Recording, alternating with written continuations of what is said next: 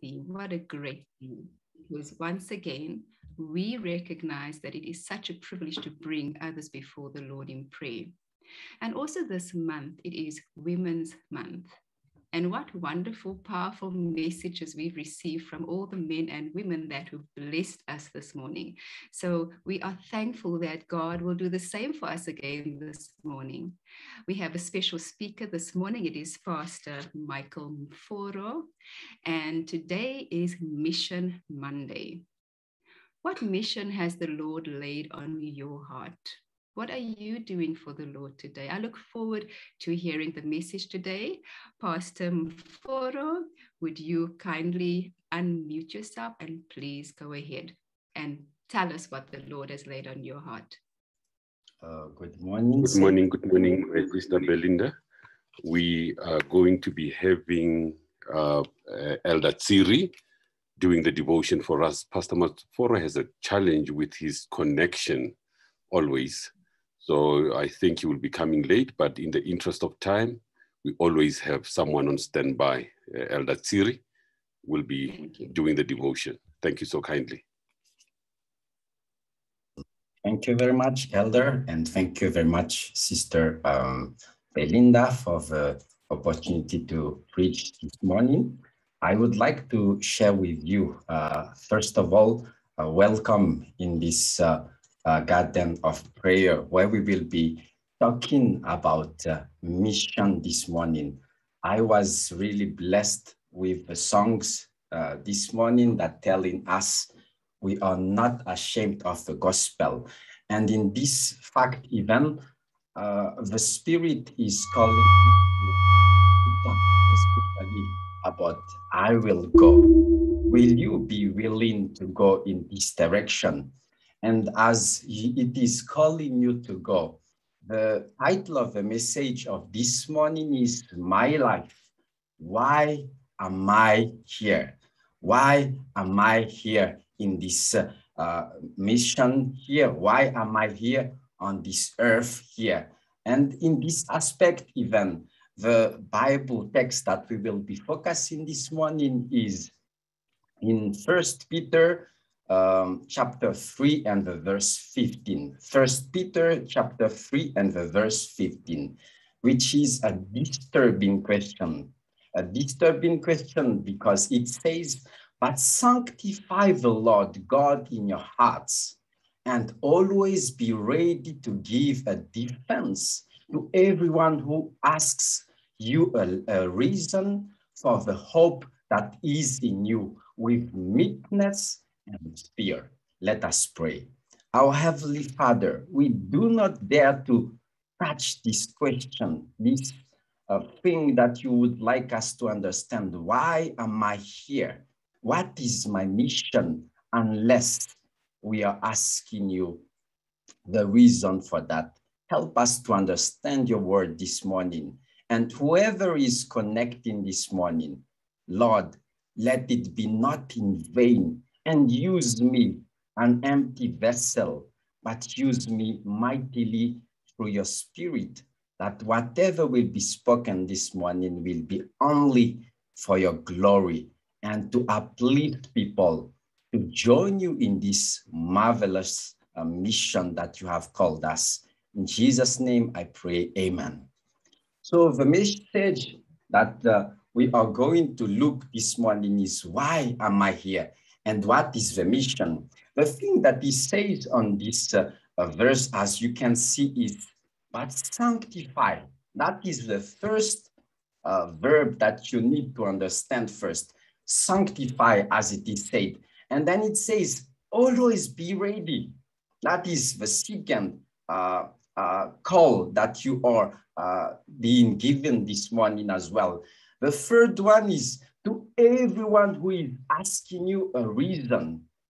Have you been already asked, why do you believe in God?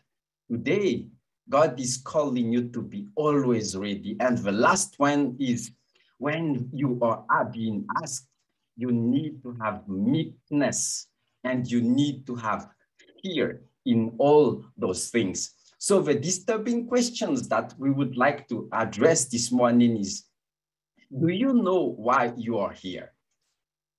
here in South Africa or in the country where you are listening to me right now, in the country where you are right now, at your current house or estate, in your current work right now, or even with us here in this virtual prayer, either it is directly on Zoom, or it is on WhatsApp when somebody shared to you, or on Telegram when somebody shared it to you, or even on Facebook. Why are you here? Or even on YouTube. Why are you here? Those things of disturbing questions, but let us try to understand them. And there is even something that you need to understand. Is it because of your qualification or your degree, if you succeeded? Or is it because of a bad luck or a mistake that you come here and you failed and you came in this place right now? Is it because of your good or bad relation with someone that you came in this place right now? What is the reason that you came in this place? Is it because you did something good and bad? Or is it because the Lord, the living God of the universe, planned for you and exactly want you to be there here with us here? So the answer of this question is very important in this fact. When you have a problem, you know exactly whom to blame and to whom to go if you know the answer of that question. If you have chosen to be in that place because of yourself, then you can blame yourself. But if you know that God is the one who led you in that place right now, then you know that he has a mission for you. Then if anything happens, you can blame and run to him. And that is exactly the reason we are calling whom to blame and whom to go to. Now, the thing that we need to understand in this aspect of the gospel and the mission is here in Matthew 5 and verse 14. And here it is very clear. It says, "You are the light of the world. No one lights a lamp and then put it under a basket. Instead, a lamp is placed on a stand where it gives light to everyone in the house." Who is then this no one? Who is then that no one who is placing that lamp where it is? And you are that lamp. I am that lamp. So who is this no one? We need to understand that the light of the world is myself, yourself. And who is that lamp that is being talked here? It is myself as well. So when it speaks about that lamp, it says that no one puts you not under the basket. And it puts you, or that person is putting you in the place to stand. And it says that, well, that person who is no one is the one that is putting you where you can light everyone. So who is this no one, if we need to understand it in this side? Here it says, you are the light of the world. So if we can understand it then, that no one is none other than God himself. So God will not light a lamp and then puts it under a basket. Instead, he will put that lamp, and a lamp is placed by God on a stand where it gives light to everyone in the house. Now then you understand why God put you in this place, in this corner. You understand now why you have been fired. You understand now why your landlord is so harsh to you. You can understand now why you have been moved from that place to where you are now. You understand now why you have been denied for that visa or that permit that allows you to go to that country. Because God wants you to be a light where you are right now. And that is the main reason you need to understand and thank God, because he is placing you in that place. The light of the world is yourself, as we said here, and you are the lamp. And God is putting you under that, never under a basket. He will never hide you where you should be. He will put you always and place you in the stand so that you can light the place where you are. This is a marvelous light. My brothers and sisters, whoever you are and wherever you are right now, God is the one who put you where you are right now. And in this aspect, I would like to encourage you in this aspect, the very aspect. Yes, it is God who chose you, number one. He is the one who lighted you. He is the one who placed you where you are now. That is important. So who is the guilty whenever you have a problem? Here is the thing. So if God purposely puts you in this situation where you are now, who is blamed when you complain? Who is liable when you are idle? Who is glorified when you succeed? Do you know or do you do what you do because of God or for yourself? Those are questions that I want you to think for 15 seconds. Who is blamed when you complain? Who is liable when you are idle? Who is glorified when you succeed? And do you do what you do because of God or because of yourself? Life and faith of a mission with faith. Now faith is the substance of things hoped for, the evidence of things not seen, as Hebrews 11 verse 1 is telling us. So you hope it, and it is the evidence in that aspect. So life of the mission itself without faith is a light without oil. Life or your mission without faith is a light without oil. We need to understand this in that aspect. And James chapter 2 verse 17 as well says, faith of the motive of your life, of your mission by itself, if it does not have works or action, is dead.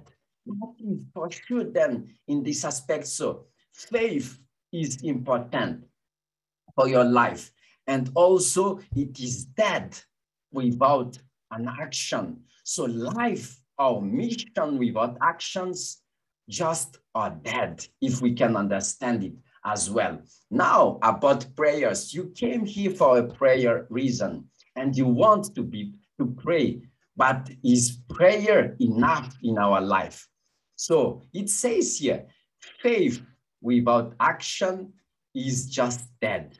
So life without prayers as well then is powerless, and it is also in vain. We need to be careful that if we pray, do not ask a prayer because you need to pray. Ask a prayer because you need to go for a mission. And God will provide whatever you need because you're ready for his mission. Think of a soldier who is going to fight and he's asking for guns. He's asking for any grenades and things, and then he's remaining at home. That person who is asking for a gun and grenade and remains at home is a dangerous person. He is not useful for the mission he has been called for. Instead, he is dangerous. And that is why we need to be careful. When you ask for something, God will only provide it to you when you are ready for it. And it says, for it is God who works in you, both for the will, which is your life, and to do it, which is the accomplishment of your mission, for his good pleasure. So we need to understand that it is God who does it. He is the one who is working in it. So life without the Spirit then, the Spirit is the one that God is sending you to accomplish his will. The life of a mission without the Spirit is pointless and even harmful, as I told you. A soldier with a gun, with grenade and every equipment, heavy weapons that he has, without the mission, but remaining at home is a dangerous person. So you need to be careful with this one. You need to understand his will, and then he will accomplish it here. Harmful life, as I told you. How? It says, when we use the Spirit and not letting the Spirit using us, that is harmful. Do you use the Spirit, or are you used by the Spirit? When we are stuck at home with our resources, we bury our talents and not putting them at risk, investing them for the mission. That is harmful, as it is told to us here. So be careful, my brothers and my sisters. It is a harmful life as well when we pray and focusing on our needs only and not on the needs of the mission. What kind of prayer do you always and constantly asking God? Or is it for you or for the mission, as it is said? When we study the Bible to show off and to support our opinions, but not to listen to God's will and attempt to understand his vision and guidance. Why do you study the Bible? Is it for you or for the mission? Today, I would like you to listen to God's will. I want you to listen to his vision and guidance when he's asking you to study the Bible. So play to be like a fruitful tree. Pray to be like a fruitful tree. Be like this tree in your life to transform the dirty CO2, which is the carbon, into oxygen. I will go to transform the cursed people in my community into heavenly blessings to make them another missionaries. Do not complain because people are brief and deaf surrounding you. Instead, convert that CO2, which is the carbon in itself, and convert it into a blessing to other people as an oxygen. That is the beauty of the tree. Be like this tree in your life as well, to withstand the wind as it brings pollen from my fruits. Do not complain because of the wind blowing to your tree. Instead, thank God for that wind. Thank God for the attack of the enemy, because those fruits, those winds, that wind, that when it is blowing, is sending those pollens to expand and make more in longer places, that pollen, so that you get more trees like you. I will go not to complain about the device anymore. More of people going in this place. Whenever something is happening, we tend to speak about the divine more than God. And when we say something is happening, it said, the divine this, the divine did that. And we tend to brag the divine instead of giving glory to God. So I invite you today, please stop talking about the enemy. Start glorifying God, and stop talking about the divine, because he is more happy when you glorify him. Talk about God. Talk about the power of God. Our God is mightier than him. But to thank God for what the which grow your faith, your love, and your trust for him.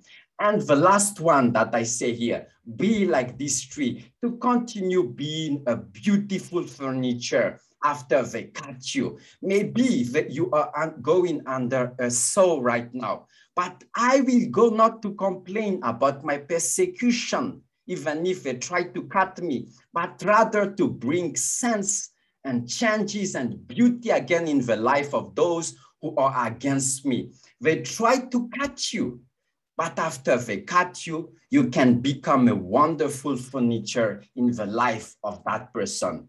The very last thing is this: even if they burn you, you still bring warmth in that house of the life of the woodcutter.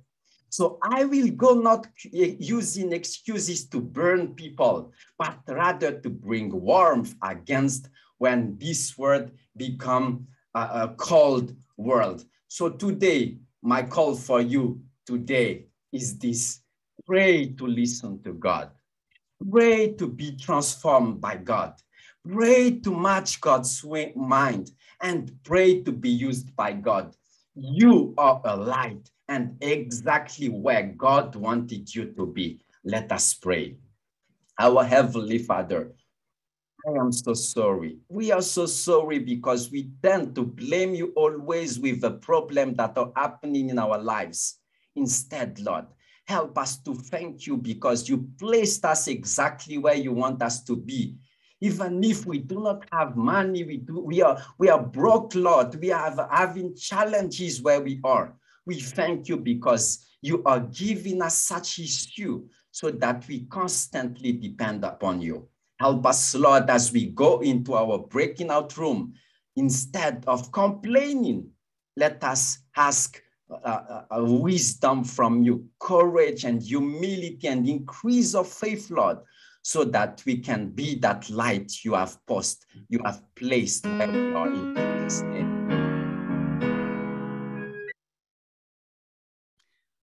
Thank you so much, Brother